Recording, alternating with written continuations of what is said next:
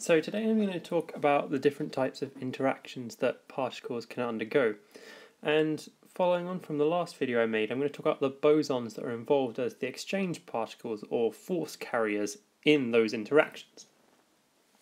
So as I said, many of the bosons that we know about are actually the exchange particles for the different types of interaction. There are some bosons that are not exchange particles, so not all bosons are exchange particles, but quite a few of them are. And as I said, an exchange particle is like a force carrier. It's our way of representing the force acting between two things. So there are four types of interactions that you need to know about. Now this first one, the gravitational, this is much more in the A2 specification, so I'm not going to talk about this too much because you just need to know that it is one of the four, and then you go into it in more detail in A2. The second is the electromagnetic, sometimes called the electrostatic. Again, this is covered much more in A2, so I'm not going into too much detail about it. Basically, this occurs between any charged particles that are happening, but I'll talk about it a little bit more. You've got the strong nuclear force, which acts between nucleons, or things inside the nucleus, or in fact anything made of quarks. And you've got the weak nuclear force, which all particles can undergo in different scenarios. Some decay through weak, some just interact through weak, and again I'll talk about that in a second. So those are the four interactions that you need to know about for the AS course. So although this is covered in A2, I just want to go into it in a little bit of detail so you just know a bit about gravitational potential. So it occurs between any particles with mass, and at the end of this video I'll actually talk a little bit about where mass comes from and the Higgs boson and stuff, because obviously you might have read about that. Key things to know about gravitational: it has infinite range. This means that a particle or even an electron on one side of the universe still has interaction with one on the other side of the universe. Its range is infinite, however small. And gravitational is actually the weakest of all the forces, which comes a bit of a shock to us as humans, because obviously it's the most dominant force that acts on us, but it's actually the weakest of all the forces. And a key thing to know about it is you can't be shielded from gravity. So we can feel the effects of the gravity from the sun, for instance, even if on the other side of the Earth you can't be shielded from it. So I'm just going to do a quick sketch. So I'm going to put on the y-axis the force, and I'm going to put on the x-axis the distance away. And I'm going to do this as the distance away from the center of an object, for instance. Okay, so the gravity has what's called an inverse square relationship. So what you find is as the distance increases, the force is going to decreases, but as the distance doubles, the force is quartered. That's what we call an inverse square relationship, because doubling the distance quarters the force. So it looks a little something like that, but the graph never actually reaches the x-axis. It sort of just asymptotes towards it, which is why you get this infinite range occurring. So that's gravitational. So let's move on to electromagnetic. Now, this only occurs between charged particles. So say, for instance, if you talk about protons or electrons or your muons, your taus, that sort of thing, they're all charged, so they can interact through the electromagnetic. But both of the particles need to be charged. So a proton can't interact with a neutron through electromagnetic because only one of them is charged. It only occurs between two charged particles. So again, just like gravitational, it has infinite range. And the thing to know about electromagnetic is it's stronger than the gravitational and weak forces, but it's weaker than the strong nuclear force. And this is comparing them all at the same range here. And the key thing to know about electromagnetic is, unlike gravitational, you can actually be shielded from electromagnetic by objects. So if you go to the other side of a big planet, for instance, you can be shielded from electromagnetic from other places. So if we do a sketch again, same things on the axis, and it's again another inverse square ratio. You can actually, there's an equation that describes this called the Coulomb's law of the force and charges, which is covered in A2.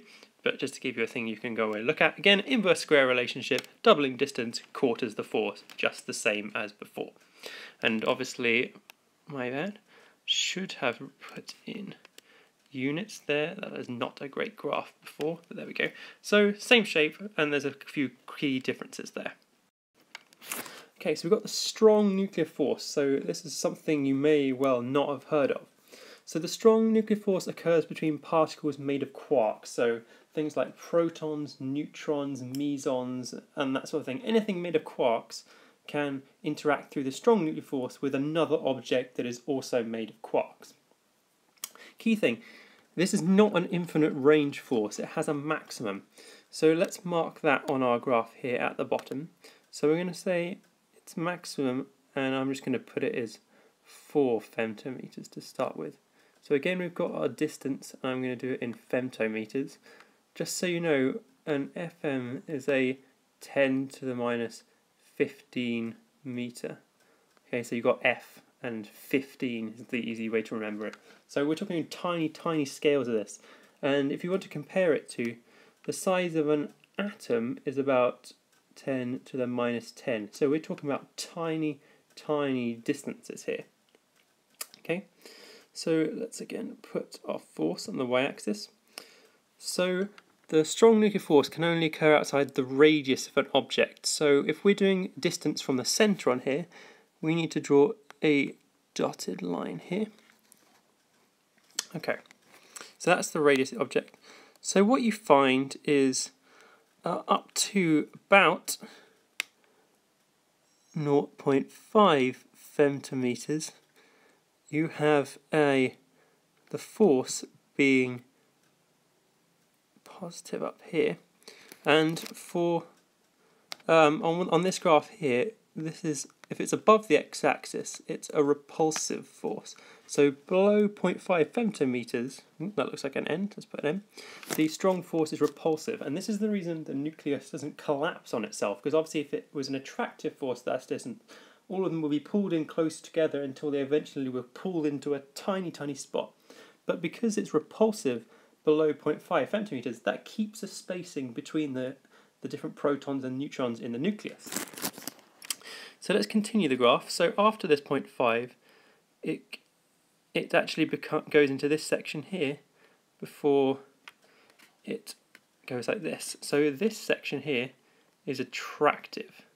So this is what binds together the nucleus. This is why the protons and neutrons don't go shooting off in all different directions, because you'd think, well, surely the protons, they're both positively charged, so through the electromagnetic, they're going to repel each other. But no, the strong force is the strongest of all the forces. So as soon as they're in this range between 0.5 and 4 femtometers, the strong force will take over and bind together the nucleus. Which is why the nucleus is such a small part of the atom. They always say, oh, it's like a golf ball in a football stadium. So that's why, because of this strong force, that's why they're bound so tightly together. And as you can see, the strong force can be both attractive and repulsive. And it's the same, the electromagnetic, which I looked at earlier, can also be attractive or repulsive, because same charges repel, different charges attract. Whereas the gravitational force can only ever be attractive. We don't actually have a way of sort of repelling other masses, although when they start to think, if you want to go out and do some more reading on this and look at dark energy and dark matter, they actually start to think maybe there is a way you can have masses repelling each other. But the course doesn't go anywhere near that sort of information. So as far as you're concerned, the gravitational is attractive. Okay, so let's move on to look at the final one we've seen before. We're going to look at the weak force, and I had to make a slight correction on here because PowerPoint doesn't like doing superscripts and all that sort of stuff.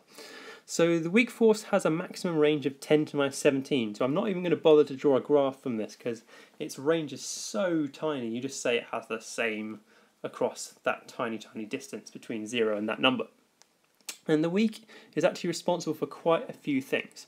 So first thing to note, it's the weakest of all the forces apart from gravity. You'd think having the name like weak, it would be the weakest, but it's not, because it's slightly stronger than gravity, but it's weaker than the strong and electromagnetic forces. Okay, and it can occur between all kinds of particles, but in different ways. So hadrons, which I'll come on to discuss in a future video, these are all made of quarks, so they don't interact through the weak interaction, they actually decay through the weak interaction. I'll explain what that means in a second.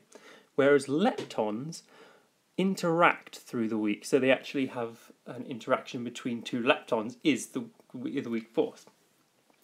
But when I say that hadrons can decay through the weak, what I'm saying is the weak interaction can cause one quark to change into another quark. So, for instance, as you'll come across in some of the types of decay, an up quark and down quark, but you can change between those two with the weak interaction. So in, say, for instance, beta plus decay, you get let me get this right. So you get a proton turning into a neutron, so you get an up quark turning into a down quark, whereas in beta minus you get a neutron turning into a proton, so a down quark changes into an up quark. So you can only go between the certain type, and I looked at this when I looked at quarks, because strange and charm are interchangeable, although obviously you don't need to know about charm in this course, and top and bottom are interchangeable through the weak interaction. So those are the possible changes that you can make in an interaction situation. So like I said, linking back to the stuff I've done on bosons, when we talk about these types of interaction, we say there's a particle also being exchanged when two objects interact. And to demonstrate this, we have what's called an exchange particle, and that is it will be a type of boson. So I started with gravity. I probably shouldn't have, because it's most complicated. We don't actually know what the exchange particle is. We have never been able to detect it. But the proposed name for it is is called a graviton. You'll notice with a lot of bosons they end in this TON or ON sort of ending, so you can easily identify them as bosons. But like I said, this one is just proposed. We don't actually know about it yet, because gravity is, because it's so weak, it's really hard to know too much about it. Whereas the electromagnetic, we know much more about it, and we say the exchange particle for this is what we call a virtual photon. And so when you're showing two particles interacting through the electromagnetic, you show them exchanging this virtual photon. And the key things to know about photons are they have infinite range, so that's why the electromagnetic has infinite range. They are also massless, and they're chargeless as well, so some of the key properties about them. In the strong nuclear force, we have an exchange of what's called a gluon.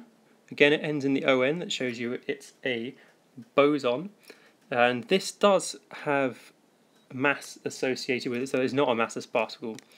And the weak, which is the one that comes up most frequently, there are actually three exchange particles. Two of them have a W to indicate that they're the weak exchange particles, but then there's also, nice and confusingly, a Z boson as well. So, as you can see from this, the W plus boson is positively charged, the W minus boson is negatively charged, and the Z boson is actually neutrally charged. Again, these have mass, so they don't have zero mass. And a key thing that I've seen you need to come up is, if they ask you what the exchange particle for the weak interaction is, you cannot say W boson. You need to say either W plus or W minus. There is no thing called a W boson. It's either W plus or W minus. I thought that might be useful to draw to your attention. So just to address something that's not relevant to the course whatsoever, but just might be of interest, certainly over the last few years there's been a lot of talk about something called the Higgs boson, and since I was looking at bosons and interactions, I thought I'd quickly touch on it and give you a bit of guidance about how you can go finding out more about it. Basically, the proposed idea in the standard model is we haven't actually yet got a reason that things have mass. Nothing we've found so far would ever give anything mass. It can't explain why we have it, which seems kind of odd, because we're like, oh yeah, of course we have mass, it's really obvious. But we've found actually no way of anything causing this mass. So the proposed mechanism for causing that is something called a Higgs boson, so it's proposed that anything that has mass has one of these Higgs bosons.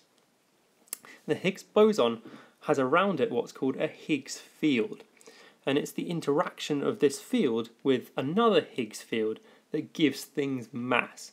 So it's basically a way, and then obviously if something mass, it's proposed that they exchange a graviton with another thing with mass, and that's how you get the gravitational energy. So this is that's even a step deeper than that, because this is actually, well, how do things have mass in the first place?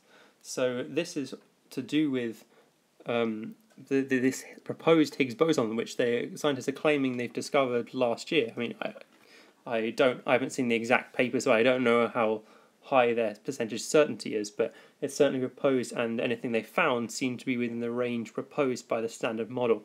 Again, this is something to go away and look at to extend your knowledge, because obviously this is the new area of particle physics.